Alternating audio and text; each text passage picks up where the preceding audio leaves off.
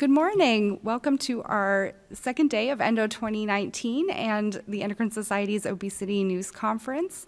My name is Jenny Glenn Gingery. I'm the Associate Director of Communications and Media Relations for the Society.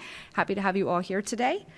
During this news conference, we're very pleased to have with us Dr. Furkan Burak of the Harvard T.H. Chan School of Public Health and Brigham and Women's Hospital, Dr. Leah Karem, a pediatric endocrinology fellow at Mass General Hospital for Children and a research fellow at Massachusetts General Hospital, Dr. Lindsay Foreman of Massachusetts General Hospital, and Dr. Beatrice Chan of the Federal University of Rio Grande do Sul in Brazil. So thank you all for joining us. Over the next 35 minutes, each of these speakers is going to be sharing their findings. We'll have one Q&A session at the end of our time today. Please note this session is being broadcast live on the web. For the journalists who are tuning in on the web, we do ask that everyone in the room please speak into the microphones and identify yourself when you're speaking. That allows everyone online to follow the conversation. For journalists who are attending online, welcome. You'll be able to type your questions into the webcast program, and we will pose those during the Q&A session at the end of today's news conference. I'd now like to invite our first presenter, Dr. Burak, to the podium.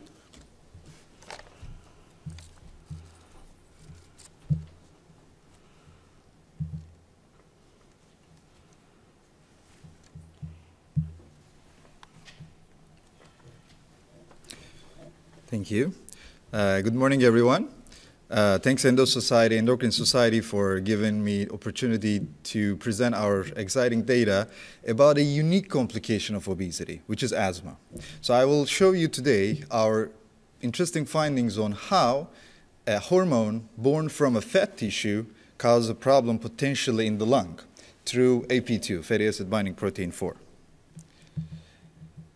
So for now, there is no need to emphasize the emerging danger of obesity anymore, but I would like to mention and highlight again that obesity, in addition to being a standalone disease, it mostly comes as a package. So it's directly related to disease cluster, metabolic disease clusters such as type 2 diabetes, fatty liver disease, atherosclerosis, and asthma is among them. So which all share kind of a similar lipid derangements, like the fat-borne derangements, and we call it immunometabolic underpinning. Both immune responses and metabolic responses come together in a setting of obesity. So asthma, as you all may know, that it's a chronic inflammatory airway disease affecting almost 10% of the world population, with still increasing economic burden and prevalence, but yet limited treatment options. So classically, beside having allergic asthma, mostly happens at the kids with environmental exposures called asthma triggers. You would see it here. There are many other asthma phenotypes, and they're not allergic, they're non-classical, and they happen late onset in your life, and they're not classically proven as eosinophils like the cells that we knew before, so the treatments, the classical treatments doesn't work. And obesity is among them. So obesity-related asthma, there are two types of obesity, asthma related to obesity. So first one is, we call it de novo asthma, so obesity induced by, asthma induced by obesity. That's basically you become obese and then develop asthma later on as a complication of obesity. And that's late onset and non-allergic, and it's interestingly women predominant. The second one is classic early onset allergic asthma, get worse with obesity. But the bottom line, when the obesity gets into the picture, they have more severe disease and faster progression. We call it higher morbidity, more problematic.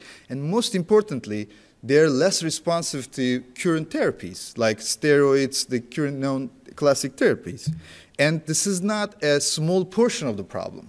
So among the asthmatics, this is the CDC data, almost 40% are obese. So there is a great unmet need for a novel treatment. We have a new player in the game, so we need new treatments.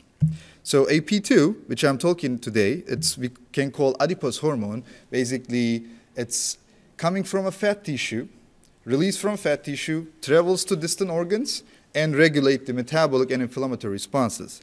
And during obesity, something goes wrong, and AP2 levels in the circulation, in the blood, goes up. And we already know that from multiple human studies now, the increased AP2 levels during obesity is strongly correlated with poor inflammatory, metabolic, and cardiovascular outcomes. So our hypothesis, very simply, if you're obese, have high AP2 in your blood, it's bad for you. So during obesity, AP2 levels will go up pathologically and then reach to the airways and contribute to the asthma.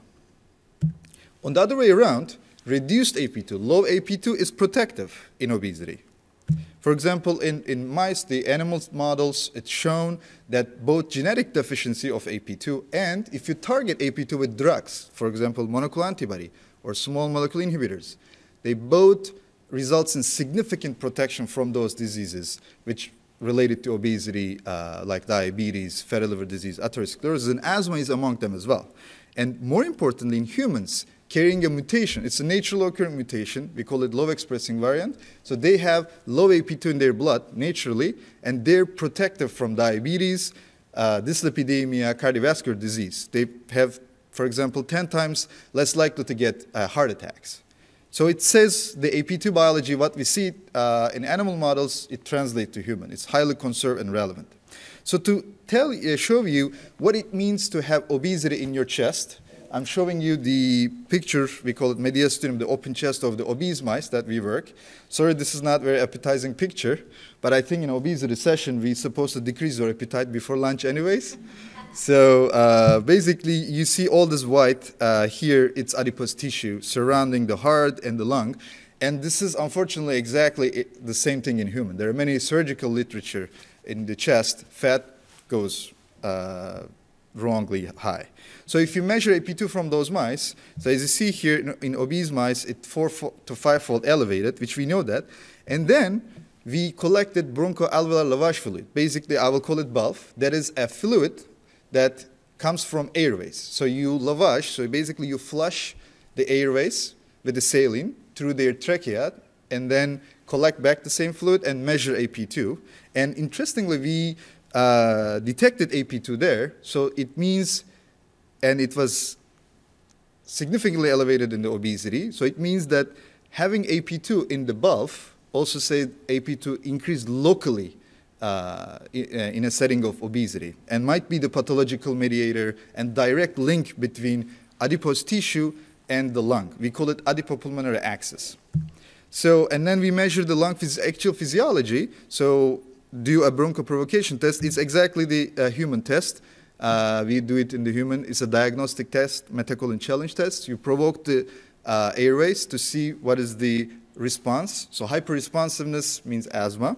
And we use this mechanical ventilation for mice, which is fun to use. And as you see here, in lean condition, there's no airway resistance. There is no asthma. But just obesity, obese mice, nothing else, it dramatically increased the airway resistance. You see at the top, that's obesity-related asthma. But if you delete AP2 from the picture, the same obese mice, genetically, it's markedly reduced the airway resistance. So it's kind of therapeutic. And it was independent from body weight, so it's not a simple mechanical issue. And we can go through this. But since, so I'm coming to humans, we know that AP2 levels high in the obese asthma models, and if you delete, it's protective. So as a proof of concept in humans, so we measured AP2 levels in the blood from individuals randomly selected from Nurses' Health Study in Boston.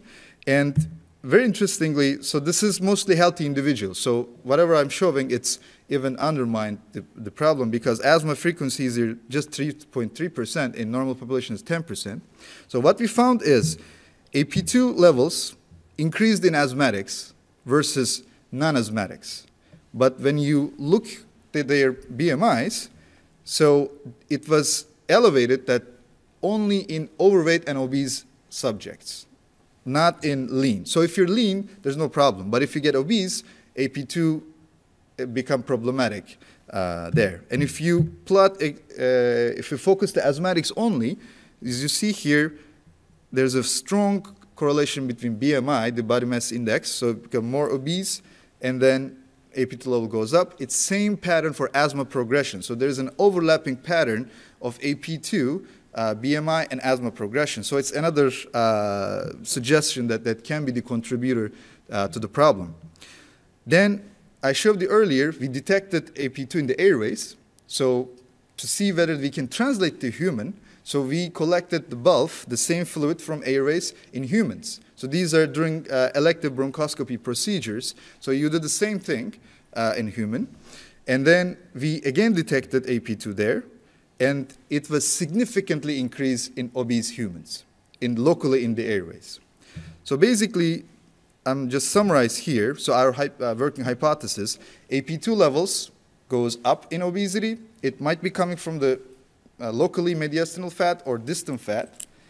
And in the airways, in lean state or in a healthy state, there are less AP2 in the airways. But in obese state or an asthma state, AP2 level goes up, both locally and systemically in the blood, and then contribute to the airway hyperresponsiveness and airway inflammation, which is the problem for asthma. So I would like to finish with thank to my group. I'm just representative of them. So at Harvard School of Public Health, Sabri Ülker Center. So the lab members, they should get all the credit. They're extremely helpful. And my PI, Gökhan Otomişligil here, so who's the professor. He made everything possible. And Gürol Tunçman specifically, we worked shoulder to shoulder with him, so he should get all the credit for this project as my dear mentors. And with the Brigham Endocrinology, Brigham and Women's Hospital for their continued support. And we collaborate with Asthma Research Center at Brigham with Dr. Elliot Israel, so I'm really thankful to him. And these are the funding sources that made the science go through smoothly. Thank you so much.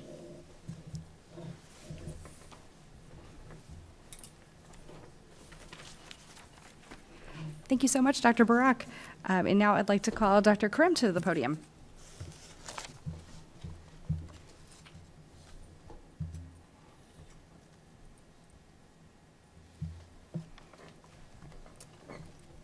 Good morning, everyone.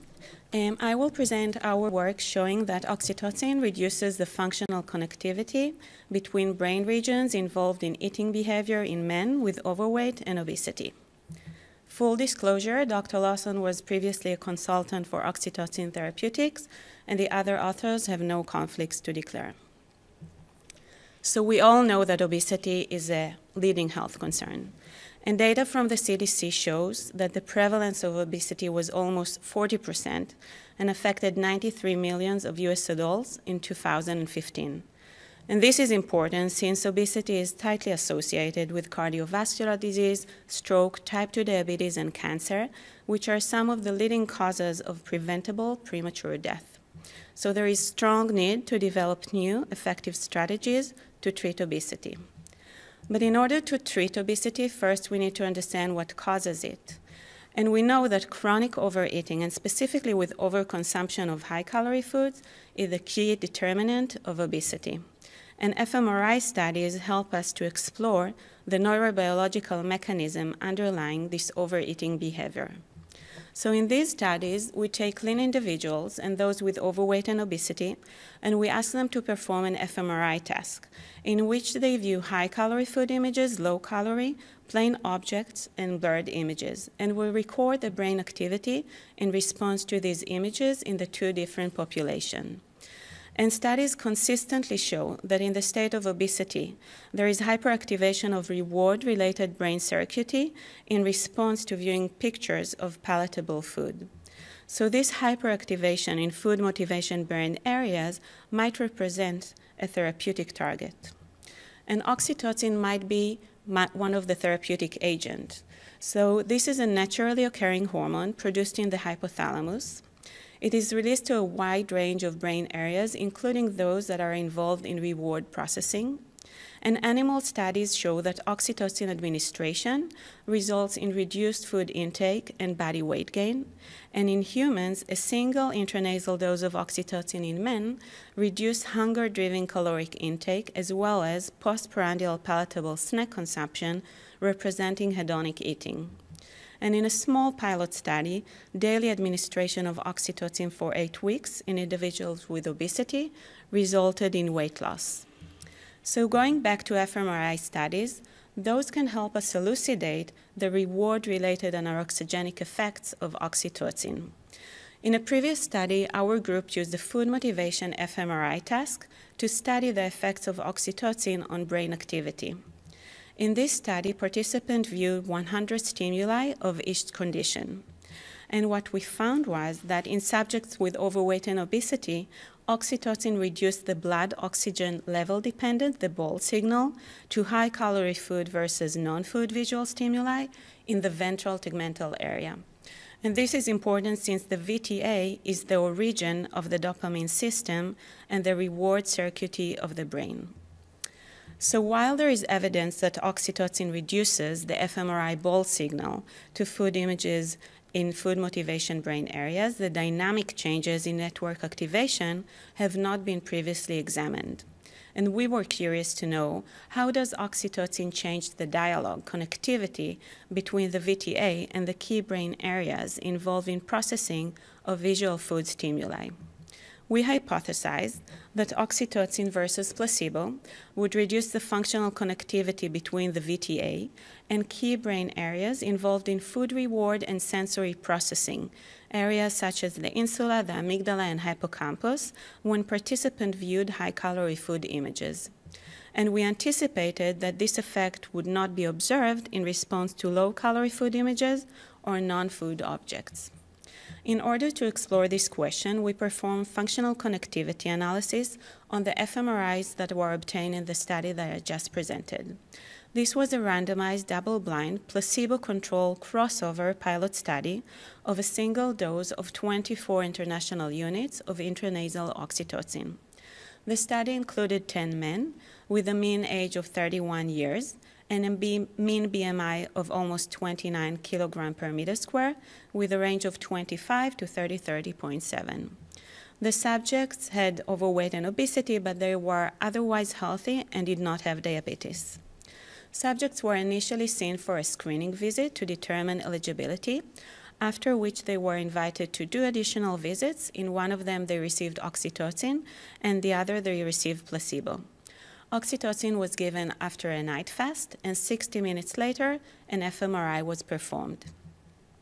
So as I mentioned, in this study, we performed a functional connectivity analysis and specifically a psychophysiological interaction analysis. This method helped us to determine which brain areas increase their activity and synchrony with a seed region of interest in a given context or task. So the aim is to identify task-specific changes in the interaction between brain areas, with increased synchrony being suggestive of task-specific increase in exchange of information. As our seed region, we selected the VTA based on our finding of oxytocin-modulated activity in this area, and we compared the difference in connectivity between the VTA and the rest of the brain in response to the food, high and low calorie, and non-food images under placebo and oxytocin. So consistent with our hypothesis, we found that a single dose of intranasal oxytocin compared to placebo significantly attenuated the functional connectivity between the VTA and key food motivation areas seen in this figure. This figure shows an inflated brain, which allows us to see the activation inside the sulci. In yellow, you can see the most significant reduction in connectivity. And what is the role of these brain areas? So the insula has a role as a gustatory hub. It has a role in subjective perception of food stimuli.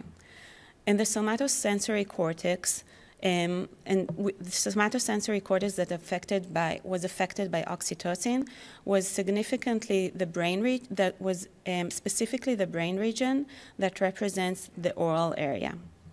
The operculum has a role in some sensory motor processing and was previously shown to have fMRI activation to test.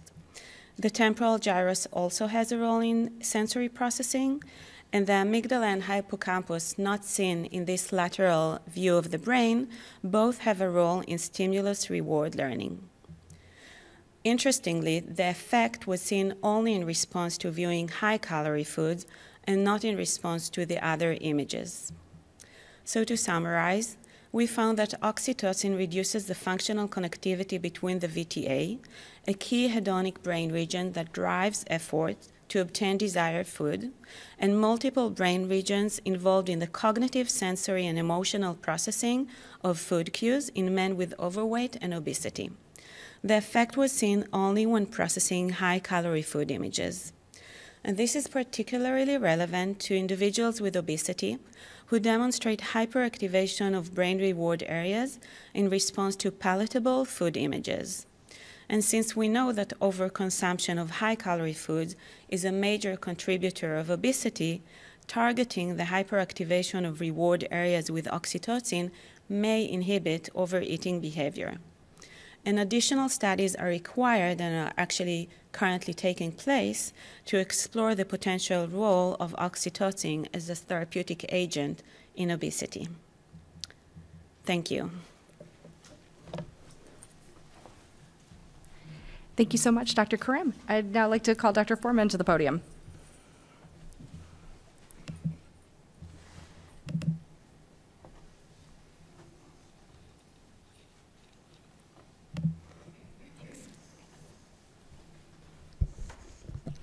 I'd like to thank the organizers for the opportunity to speak today and for all of you for coming to hear about our work. I'll be discussing obesity and reactive airway disease in HIV-exposed uninfected adolescents. So I'll start with our main messages and then I'll backtrack on how we got to that point. So this is the oldest cohort of HIV-exposed uninfected individuals, or HEU as we call them, and we found that in utero HIV exposure is linked to obesity and reactive airway disease later in life. We also found that a lower prenatal CD4 count in mothers with HIV, which indicates more severe HIV infection during pregnancy, was associated with a higher BMI in the HEU adolescents. And our findings are the first to implicate that HIV-negative individuals with in utero HIV exposure are at heightened risk for obesity and metabolic disease. So now to backtrack and give a little bit more background. Each year, over 1 million babies are born to mothers with HIV across the globe.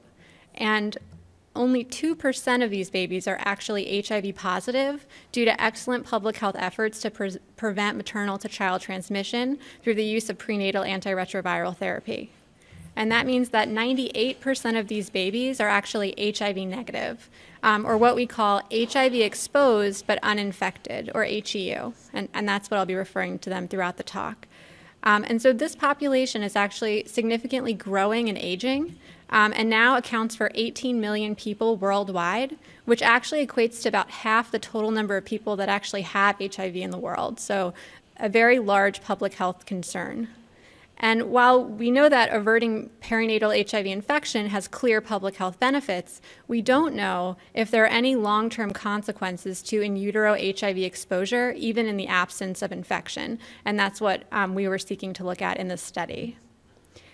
So we know that in HIV, it's a state of maternal immune dysregulation in pregnant women with HIV. They generally have increased inflammation compared to non-HIV positive pregnant women. And they also generally take antiretroviral therapy to prevent maternal-to-child transmission. And so we hypothesize that this abnormal intrauterine environment might condition fetal development so as to predispose to metabolic and immune dysfunction later in life into adolescence and young adulthood. And we selected to look at obesity and reactive airway disease as two clinical surrogates of metabolic and immune dysfunction respectively. So to complete the study, we utilized a patient data registry at a large academic health system in Boston, Massachusetts. And from that, we identified 50 HEU adolescents. And wherever possible, we also located their mother's medical records, and so we're able to collect data during pregnancy. We also identified 141 controls from this same data registry who were matched to the HEU adolescents up to 3-to-1 on numerous demographic factors: age, sex, race, ethnicity, and zip code as a surrogate for socioeconomic status. And wherever possible, we also located the medical records of the mothers of these controls in order to obtain prenatal information. So we manually reviewed these charts to extract health information. BMI was standardized for age and sex using CDC growth charts. And obesity was defined by the classic criteria of a BMI of greater than 30 or greater than or equal to the 95th percentile. And reactive airway disease was based on clinical report. And so here are the demographic characteristics of our HEU cohort versus controls. And as you can see, the median age is 18. And this actually represents the oldest cohort that we are aware of HEU individuals studied to date. You can also see that it's about half male and has a splayed racial distribution, predominantly white, black, and Hispanic. And here are the prenatal characteristics of the mothers of both the HEU adolescents and controls. You can see that they're relatively similar in age, that their median BMI is in the slightly overweight range, and that the prevalence of obesity was very similar between groups of about 25%, which is very important because maternal obesity is an important risk factor for offspring obesity, and so it's important to note that they're similar between groups. We can also see that the duration of HIV at the time of pregnancy for the HIV-positive mothers was about 4 years, and 93% were receiving antiretroviral therapy during pregnancy. So here are our main findings, and what you can see is that the prevalence of obesity in the HEU adolescents was strikingly high at 42% compared to 25% in the controls. And you can also see that the prevalence of reactive airway disease was also substantially higher in the HEU adolescents compared to controls. And we next wanted to look at maternal factors during pregnancy that might predict the risk of obesity in the HEU adolescents. And so we looked at various HIV-related parameters, HIV duration, CD4 count, viral load, and antiretroviral therapy regimen. And what really struck out is that a low CD4 count during pregnancy, suggesting more severe HIV infection in the mother, was associated with an 8-fold increased odds of obesity in the HEU adolescents. And so to show this slightly different way, you can see here a correlation where a lower CD4 count during pregnancy is associated with a higher HEU adolescent BMI. And we found this to be really remarkable because these two parameters, the CD4 count and the BMI in the adolescent, are something that were collected over 12 years apart in time. And the fact that they're so strongly correlated was really striking. And this relationship persisted when we controlled for numerous prenatal maternal factors, including age, BMI, antiretroviral therapy regimen, as well as HIV duration and median income based on their zip code, so just using US Census data. And so in conclusion, in the oldest cohort of HIV-exposed uninfected individuals studied to date, in utero HIV exposure is linked to obesity and reactive airway disease. A lower prenatal CD4 count in mothers with HIV, which was associated with a higher BMI among HEU adolescents. And to us, this really indicates that there is a strong biologic link between the in utero HIV exposure and the long-term metabolic health of offspring. Our findings are the first to implicate HIV-negative individuals with in utero HIV exposure as being at heightened risk for obesity and metabolic disease. And this study adds to growing evidence that the intrauterine environment is an important yet very underappreciated determinant of metabolic health. And actually, potentially, this population might actually yield insights for other groups exposed to abnormal intrauterine exposure, such as individuals born to mothers with obesity or gestational diabetes. And for this population, this large 18 million people population, additional studies are needed in order to further elucidate the metabolic risks associated with in utero HIV exposure so that screening, prevention, and treatment can be appropriately targeted for this group. And I'd like to thank my fellow colleagues at Mass General in the Program of Nutritional Metabolism for all of their help in various ways with this work, as well as the NIH, my funding source. Thank you. I'm happy to take questions afterwards. Thank you so much, Dr. Foreman. I'd now like to invite Dr. Shan to come to the podium.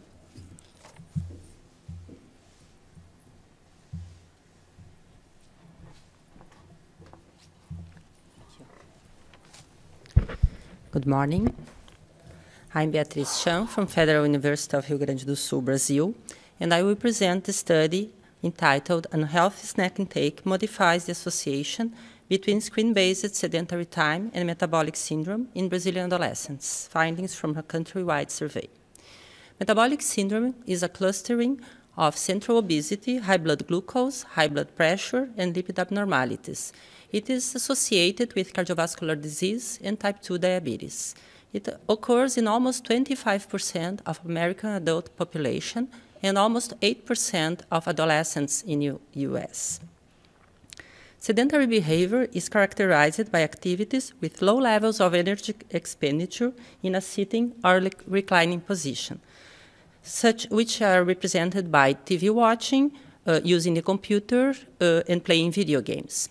These habits are frequently associated with other harmful habits, such as distracted eating, drinking soda, eating junky food, or eating excessively. And these habits, we know, are associated with obesity.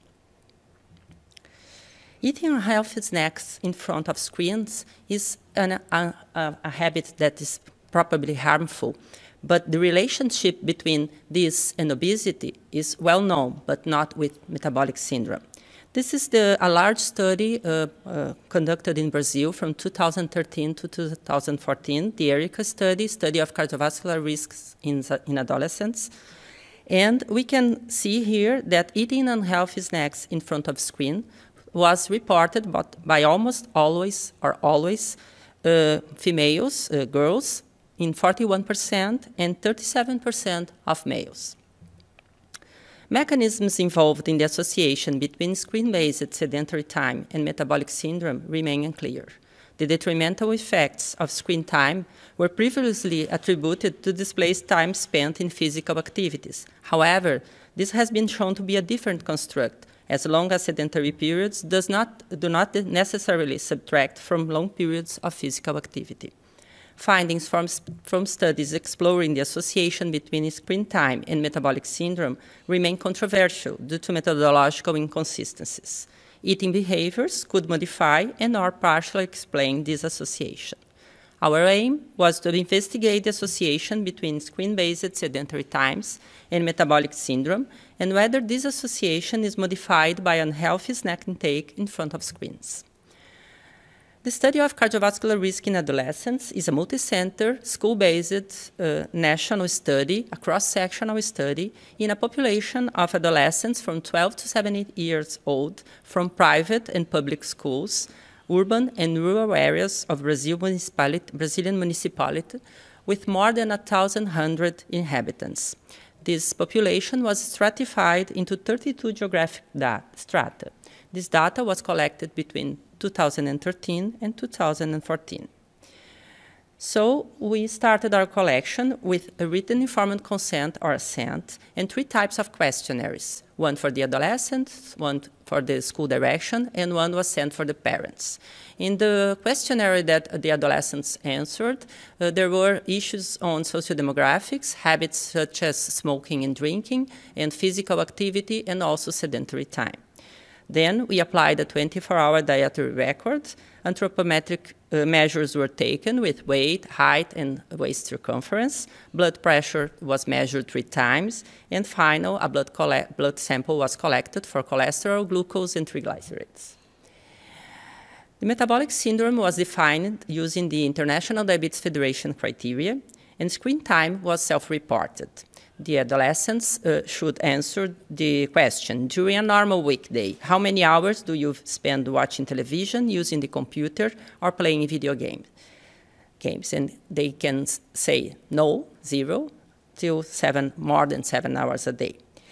Unhealthy snack intake in front of screen was also self-reported. Here are the first results. We collected data from 33,900 adolescents. 59% of them were females, 48% were physically active, and 85% usually eat unhealthy snacks in front of screen.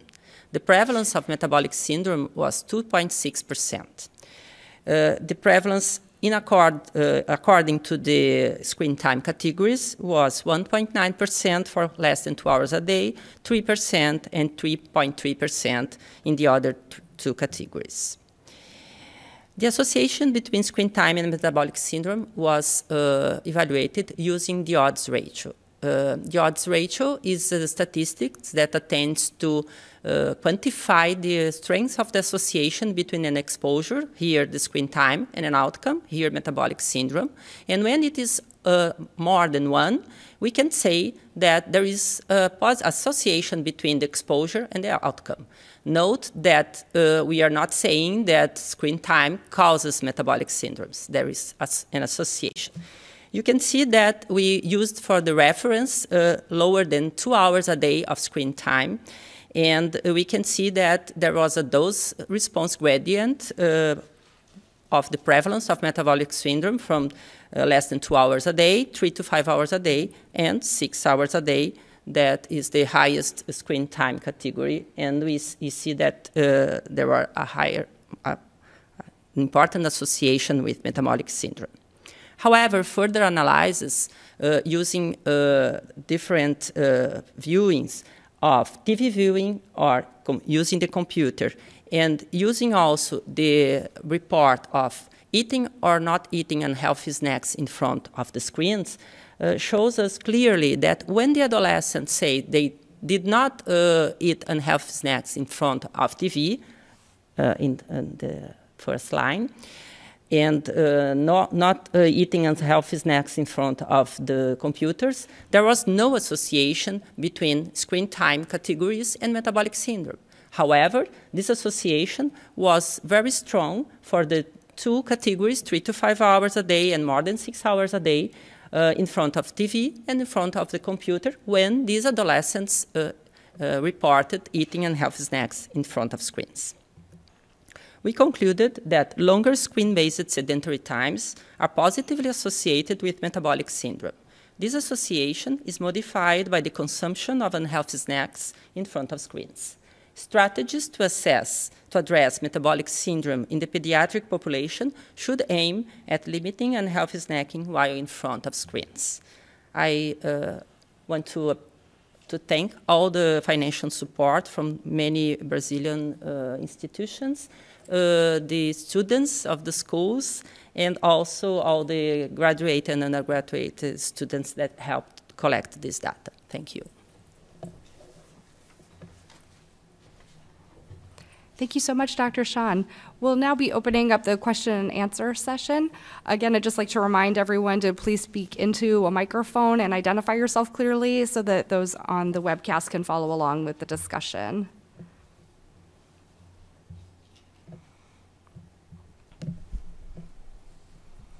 Hi, Dr. Barak. I'm Jody Godfrey. I'm editor of Endocrine Web. And I'm curious whether you know if the subjects that are obese, if they are addressed with lifestyle or other typical obesity management procedures, if their weight goes down, does their asthma resolve? And therefore, they don't necessarily need treatment. Yeah, that's a great point. Actually, that should be the main thing before coming to this point and talking about different pathological players coming into the game. That's really the best thing to prevent or treat in that way. So actually, it's known that I showed you like there are two types of asthma related to obesity. The first one that happens with obesity, actually if you lose weight, it gets significantly better. It can resolve. The second one, the allergic asthma, get exacerbated or get worse with obesity, that doesn't resolve back. It's improved a little bit, but the inflammatory status stays in. But there's also literature on bariatric surgery. For example, the people have a more like very severe obesity who gets the bariatric surgery to lose weight. They also have beneficial effects on asthma. Sometimes it depends where you start with, but it definitely improves with weight loss in all of them. But totally resolve is a different issue, but that's actually the best strategy, even if you have it in that way. So that's a great point.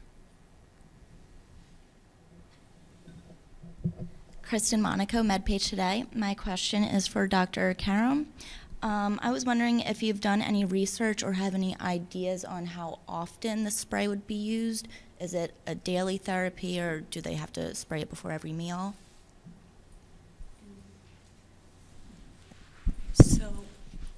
So actually, currently we're doing a big NIH-funded study in which 60 subjects are enrolled to be given oxytocin daily before every meal and at bedtime for 8 weeks. So there is only one study in which oxytocin was given for 8 weeks before, and it was a pilot study with good results, nice results with weight loss. But there's only one such study. The rest of the studies looked at oxytocin administration just with a single dose.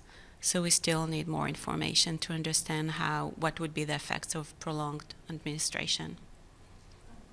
Question. So there were no side effects seen with the one dose. Do you expect any side effects to be seen with continued use?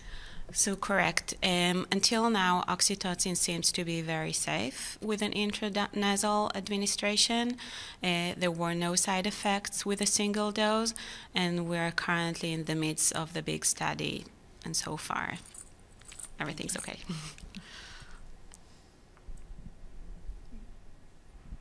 This is Kari Oaks, Clinical Endocrinology News. Could you comment, who is enrolled in your ongoing NIH study? What's the study population? Men and women. Men and women, okay. And would you expect to see any difference in women, since women through the lifespan are exposed to a lot more oxytocin? Correct. So most of the studies with oxytocin were done only with men, and the reason is that oxytocin's levels are highly affected by the menstrual cycle and by estrogen levels. So with small studies, it will be hard to adjust for estrogen levels, but when you look into, a population of 60 subjects or 30 subjects, you will be able to control for that. There are many studies showing that females with hypothalamic amenorrhea or athletes, or in other cases they have completely different oxytocin profile than those who have get their menses every 4 weeks. And when they do get their menses every 4 weeks, oxytocin would fluctuate according to the menstrual cycle. Thank you.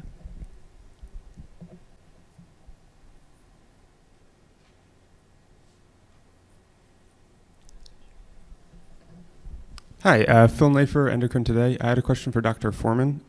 You said that these findings could kind of help with treatment strategies for adolescents that are exposed to HIV in utero. What kind of interventions do you mean? Would that mean kind of being more aggressive when they're younger so that it doesn't lead to obesity later on in adolescence? Yeah, thanks for that question. I think it's very early in terms of this research. I mean, this clearly shows that there's a strong signal that there's increased metabolic disease. I think the next step is to further establish the phenotype, so to do a prospective study and actually see what all the issues are with blood glucose, fatty liver, things like that, but also looking at the mechanisms. So, my hypothesis is that it's the in utero environment, but that really needs to be determined, and that the low CD4 count during pregnancy in association with higher BMI really, to me, draws that link. But I think if that does prove to be the case, if it is something with maternal inflammation or immune dysfunction during pregnancy, perhaps even doing an intervention during pregnancy to reduce inflammation might be something. If we see that it's more related to lifestyle issues, possibly contributing, then definitely addressing those issues. And definitely knowing, as a first step, knowing, as you mentioned, that that they're more at risk, I think at least carefully screening them and following them up through life and making sure that they're not developing diabetes and intervening quickly. Right now, these kids, they're followed for the first 2 years of life to rule out that they don't have HIV, and then they basically return to their regular pediatrician and are not necessarily flagged as having had in utero exposure anymore. It's not really prominent in their medical record, and so the clinician sort of loses sight of that and that they could be at high risk. So I think that's an important area too.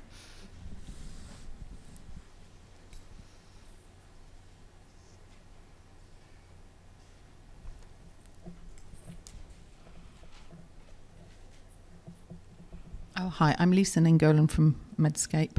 I have another question for Dr. Foreman, but first of all, I wondered if someone else on the panel would like to comment on her findings about the implications for these presumably millions and millions of children around the world that will have been exposed to HIV and could be ticking time bombs for even greater levels of obesity than what we're already seeing.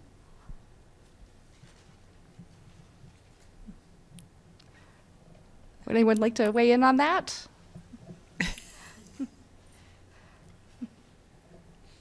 No? Well, maybe you'd like to speak about it, Dr. Foreman. I mean, do we even know, as you said, they're followed for 2 years in the US, in other countries, that, you know, should this be something that should be added as a risk factor?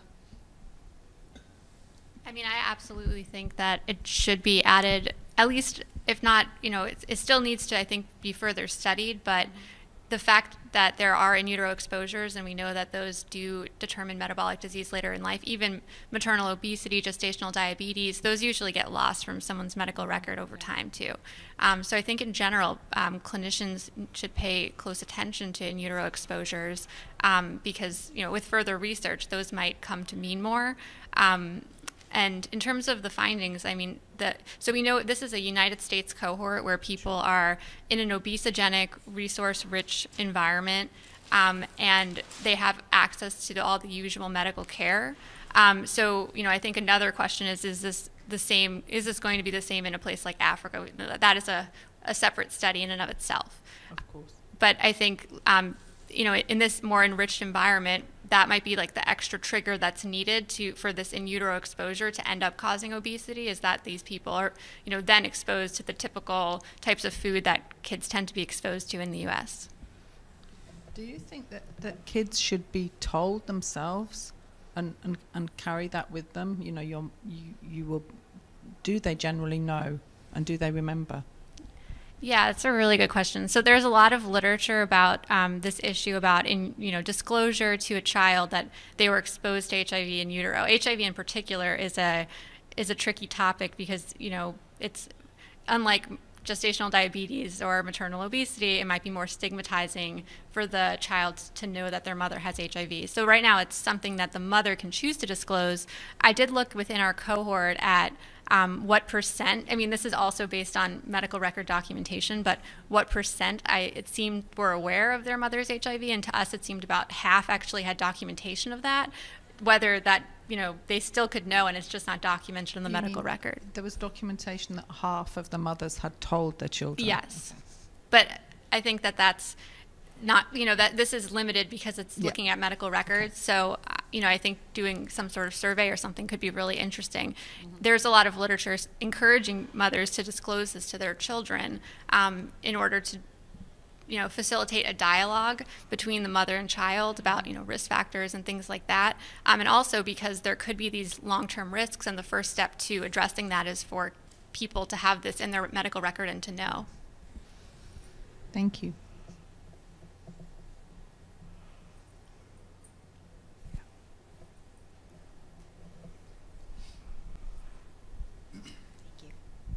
Hi, I'm Sherry Rowan with Everyday Health, and my question is for Dr. Karam.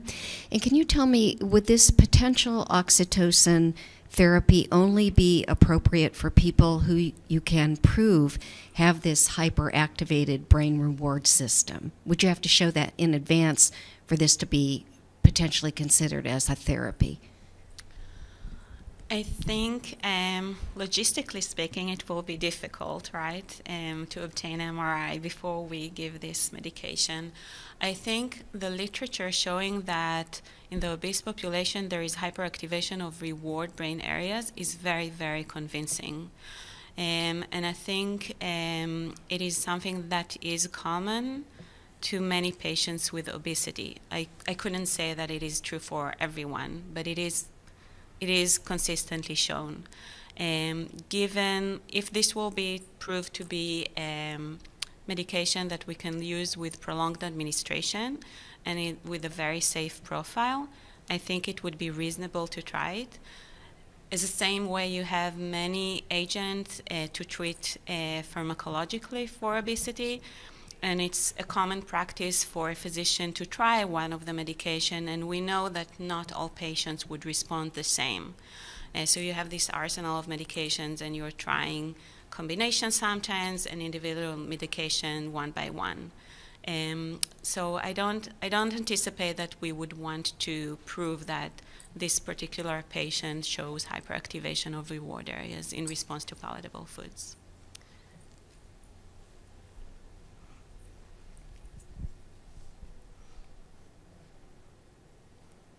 Great. Any other questions?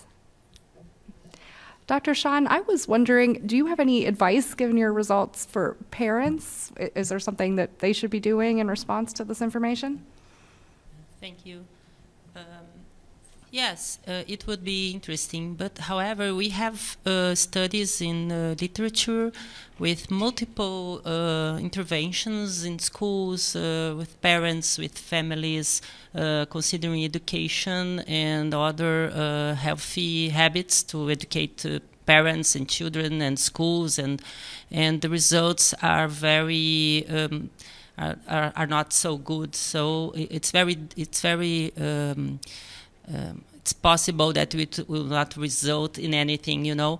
It's possibly we have to have actions that were more widespread, you know, like laws and environment changes, not particularly working with groups or schools, you know.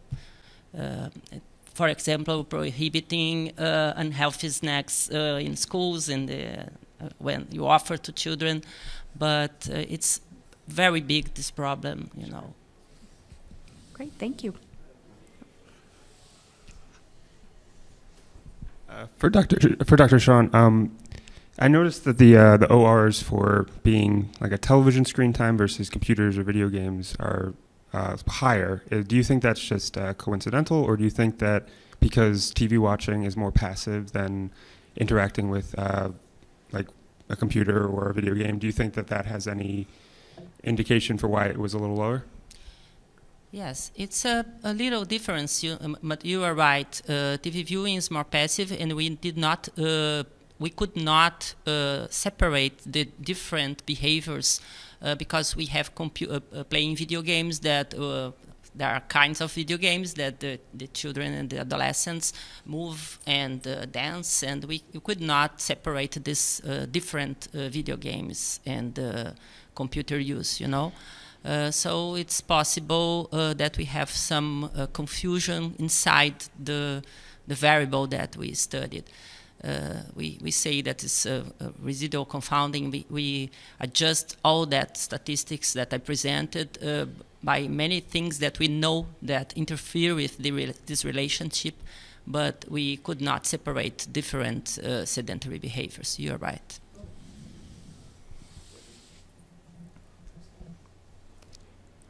Great. Well, thank you everyone for your questions, and thank you to our speakers for taking the time to be with us today. Enjoy the rest of your experience here at ENDO 2019.